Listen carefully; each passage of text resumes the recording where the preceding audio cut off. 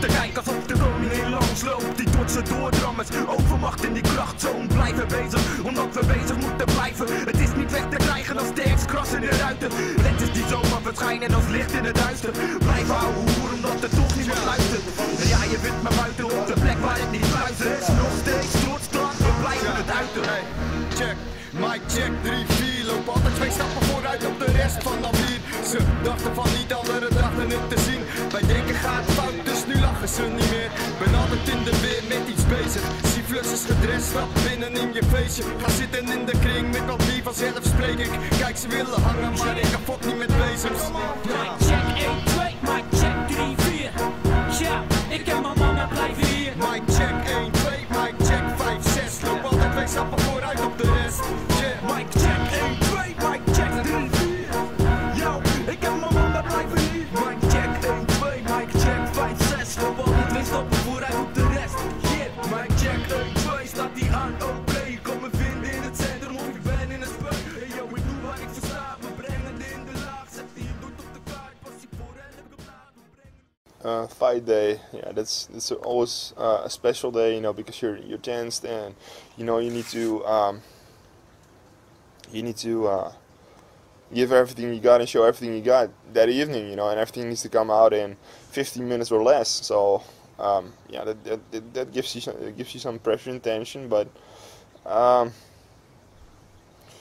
fight day starts in the morning, you know, you just have breakfast and try to be as relaxed as possible, try to not focus on your fight all day long, just try to think of other things as well. In the afternoon you leave for the arena, you know, a couple hours before your fight. They come and pick you up, they bring you to the arena, and you're in the locker room and you're thinking of all the stuff you did in training and how you gonna fight, you know, and just try to give your best performance as possible.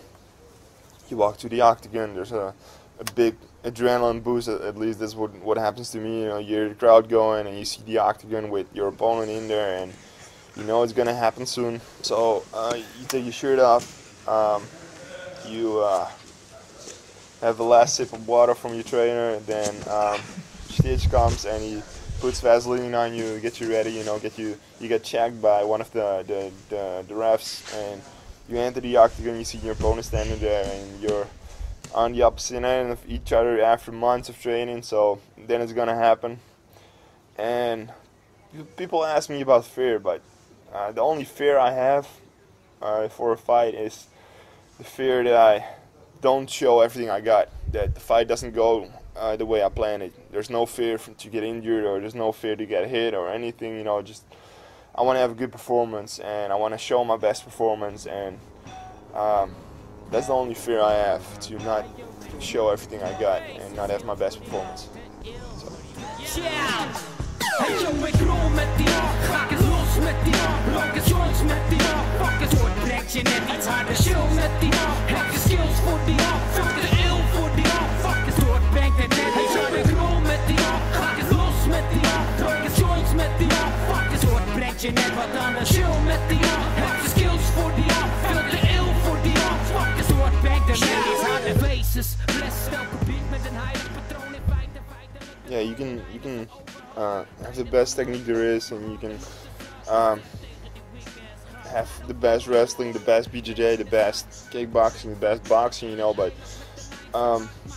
the mental part of fighting, that's probably the most important part, because if you go in there and you're not, your fight is not, your mindset is not with the fight 100%, then there's a big chance things are not going to go well.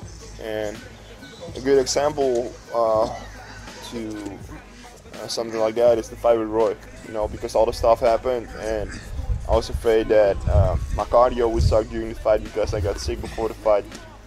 I was thinking of that too much and not thinking of the fight. I think that was a big part of that loss, you know, because I wasn't 100% there. And if you're 100% with your mind at the fight and you're willing to fight and you want to show your best performance and you want to give everything you got, and the other guy is better but his mindset is not as good as yours, there's a big chance you're gonna win, in my opinion. Tijd om een show te beginnen. Je kan er niet onderuit, geef geen fok om die haat. Jongen, Setbacks in a fight, yeah. Well, with Stoyan, it was a cut. You know, people are saying things about his ground and pound in the first round, but that didn't affect me that much. He hit me with a good right hand at the end of the first round, and he followed up with an elbow, and he cut me open, and the blood was pouring out. But for the rest, you know, it was I was still in the fight, you know, and we were both going at it. And the second round, I didn't really notice how much blood I was losing until I saw it back after it. Of course, I saw some blood during the fight, you know, but I had his back, and the only thing I was thinking of was finishing the fight, because, you know, you don't want to get stopped because the doctor says, okay, enough, you can't go anymore because the cut is getting too worse, or there's too much blood or anything, you know. So I had his back, and the only thing I was focusing on was to get a rear naked choke in.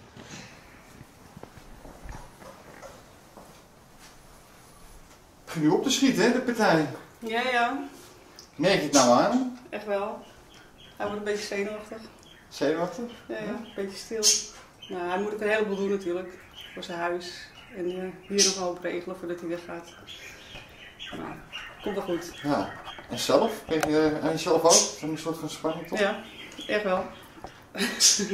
Ja, gezonde spanning denk ik. Dat hij zo lang weggaat. Nou, komt goed. Ja, is het dan, oké, het is meer dat je hem gaat missen, of dat hij straks moet knokken? Wat is dan de spanning? Alle twee. Alle twee. En hoe dichterbij het komt, dan denk ik van, maar ja, komt goed. Ja. This is going to be the third time in a row I'm going to fight someone who's undefeated. You know, Moorcraft was 6-0, I believe. McCorkle was 10-0. Brown is 10-0-1 because he only had a draw against Chikongo. And, you know, a lot of people ask me if that gives me extra pressure, you know, because he's undefeated. He hasn't tasted defeat yet, but, you know, it happened before, and it's going to happen again. This is going to be just another fight, you know, and that he's undefeated, the only thing that tells me is that he hasn't fought anyone yet that is good enough to beat him, but that's going to be the case in 2 weeks, so. Hoe sta je in de zaal als je moet vechten? Word ik een beetje gek. Zet te gillen? Ja, van de zenuwen weet je niet wat je moet, maar ja, we zitten echt wel te gillen. Net zoals toen in Keulen. Ja, dan word je helemaal... ja.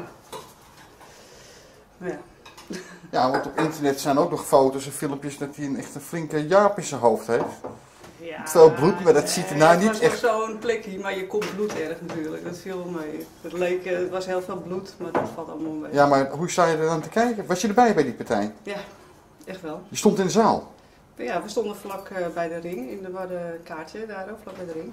Stoel. Dus je stond boven op het bloederige tafereel? Ja.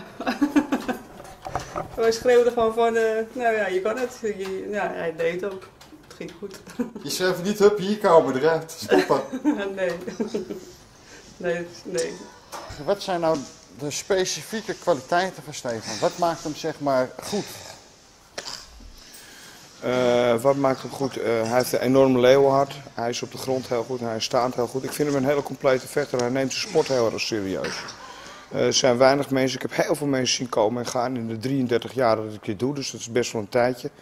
Hij neemt zijn sport, hij neemt alles heel serieus. Zijn voeding, zijn rust, zijn training, alles neemt hij heel serieus. En hij laat en doet er echt heel veel voor.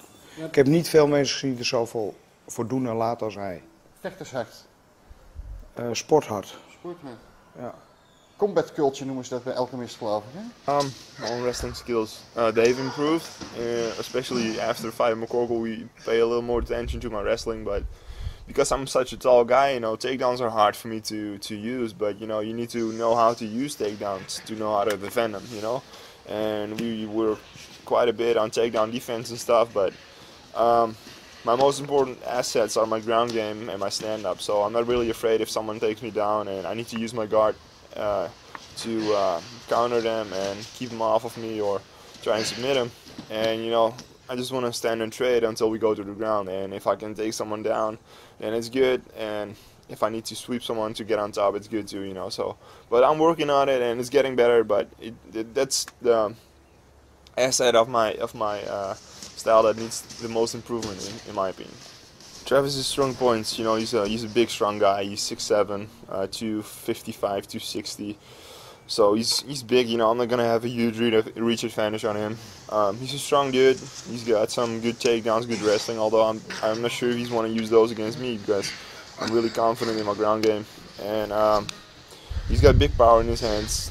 He's got some good kicks, you know, and he moves pretty light on his feet too, you know. So his weak points. His last fight, his cardio wasn't that good, but I think he took care of it for this fight because he had about 7 months to train, you know. And he's a fast starter, so. And he's gonna push the pace in the first round, and well, maybe if it goes there, second and third, but I don't think it goes there. And yeah, I think that's about it. Steven kan een klap pakken. We hebben wedstrijden van hem gezien dat hij in behoorlijke moeilijke situaties zat waar hij toch weer uitkomt. Dus wat dat betreft heb ik zeker heel veel vertrouwen in hem. Ook zal hij nu misschien weer in een moeilijke situatie komen.